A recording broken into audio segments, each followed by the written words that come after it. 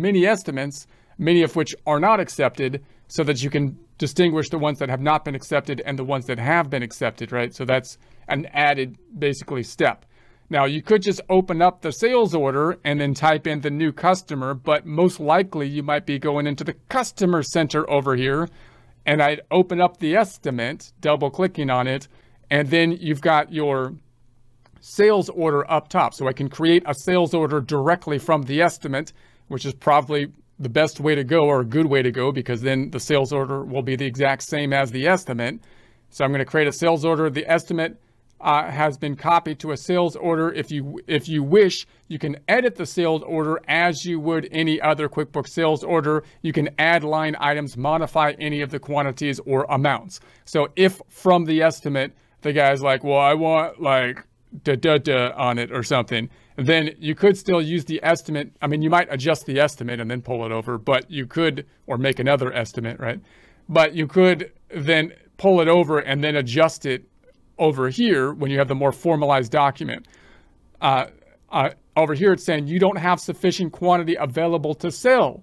We don't have any of these items on. That's okay, because we're also going to use it to purchase with the purchase order. We have not yet done that, so we're going to have to track the inventory. So I'm also going to use this to make a purchase order request. But before I did that, if I was going to, and then it says, want to avoid negative quantities. Okay, I'm going to say, okay. Before I did that, I might want to finalize the sales order to make sure it's finalized, and use that then to make the purchase order, which we'll do next here. So now we have the sales order. It's once again for the normal process. That's our customer. I'm going to make the date as of 01/01/27. So I'm saying it's let's make it 01/02/27. So they accepted it the next day.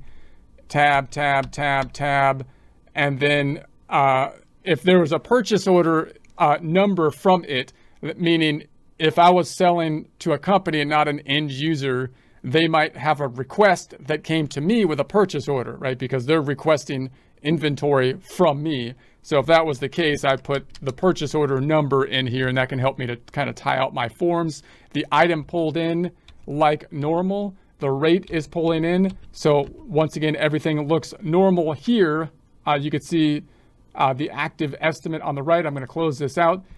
Still, though, nothing is being recorded yet at this point in time. We're still just kind of saying this has been finalized. We're going to act on it now by actually doing what we need to do to get the job done. In this case, we're imagining going to the vendor and ordering this custom surfboard. Now, I'm not going to print it in this case. In practice, you would probably email it, right, to the client. I can save it. I'm going to go up top and save the sales order.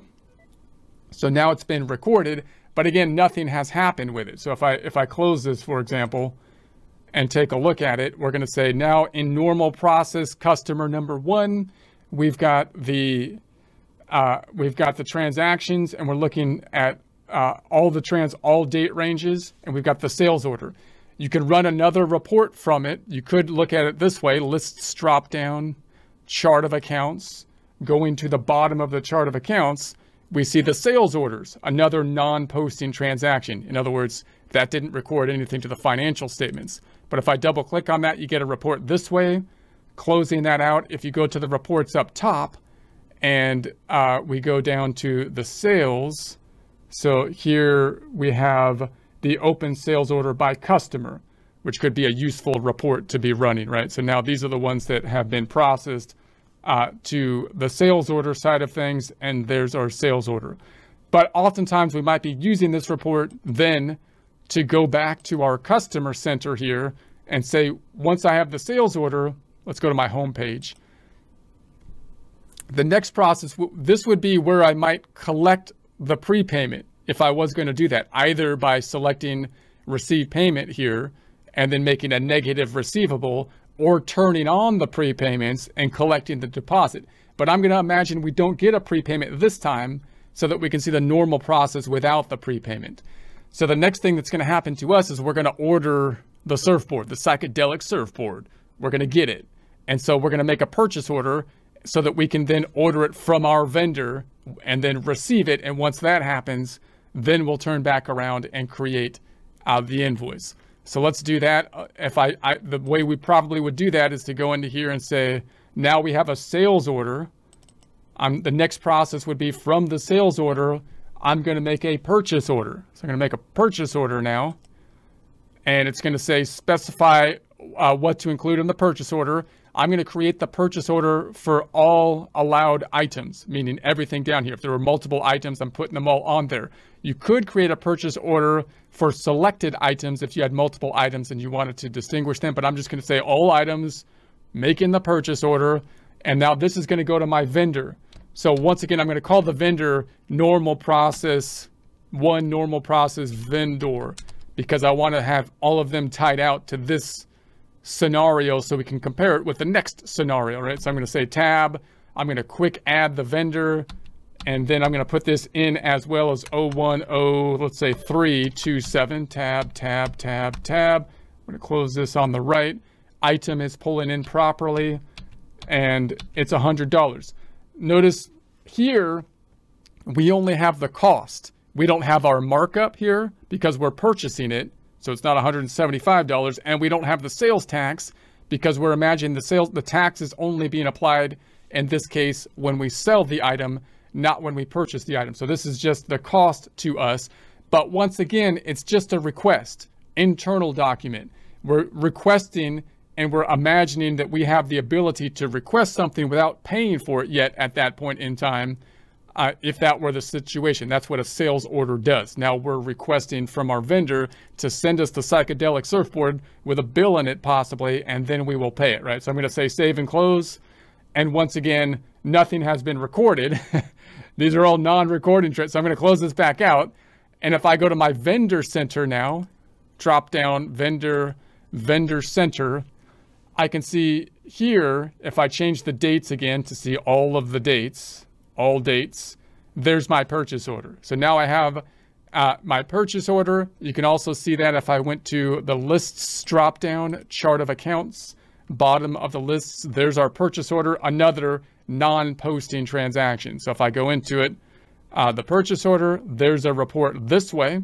You can also see reports in the reports drop down and go down to the purchases, and we're looking at the open purchase orders, for example, or open purchase order detail if you wanted, or open purchase order by job, depending on the circumstances. Let's look at the detail. So there it is. There is our purchase order. But once again, nothing being reported or recorded to the profit and loss or to the balance sheet. You can't see it as clearly on the balance sheet because it already had data in it, but nothing has been recorded to either of these.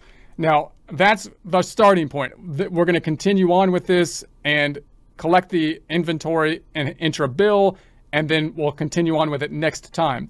However, I'm going to open up Excel, and I want to take a look at this from an Excel standpoint as well. I'm going to bring this down to like 125, and then so I can see it a little bit better. And then I'm just going to set up an Excel worksheet so we can see the debits and credits in Excel, because that's going to be more transparent so we can see each step. So I'm going to say this one, the starting one is going to be the normal process. That's going to be my tab. I'm going to do this fairly fast because it's not an Excel course, but so you don't have to actually do it, but I think it's useful to kind of do it if you want to. I'm going to right click on this. We're going to format the cells. I'm going to make this currency, negative numbers bracketed. I'm going to get rid of the decimals and no dollar sign. Okay, that's my